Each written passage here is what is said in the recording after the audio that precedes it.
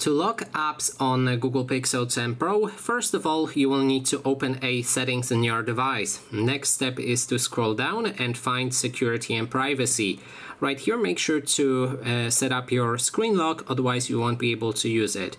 When you have your screen lock set up, go to security and privacy again and scroll all the way down to private space. Here, perform a quick setup for your private space. I've made a dedicated video about it. If you're interested, you can watch it.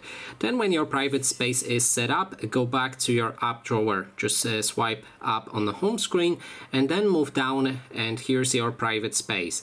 Now, as you can see, there's some of the apps and you can lock them behind a password. So if we click on lock, this entire section will be locked, and if we want to unlock it, we need to verify a password, and then we can open any apps. And that is basically everything. Thanks so much for watching.